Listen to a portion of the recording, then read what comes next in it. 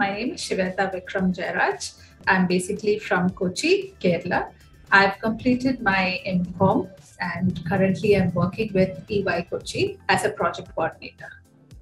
The way Mr. Varun Jain explains it, mainly by writing it on the board and then doing a mnemonic for that, that does help a person to better understand the topic and you remember it also.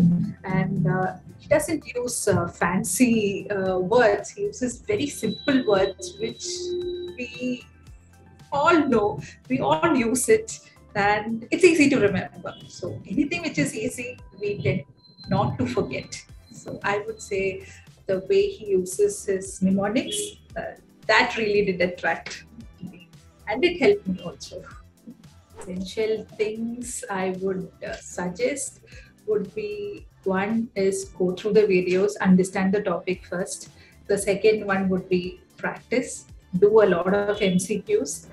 It is possible to pass your CMA exam. Everybody says it is tough, but no, it is tough, but you can do it.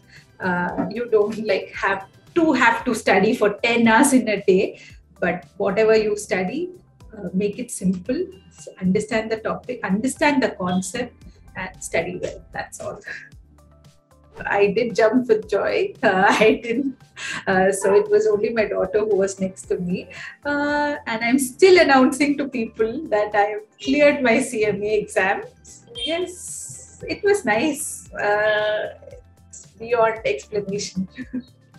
Thank you so much, Miles, for all the support you've given me throughout.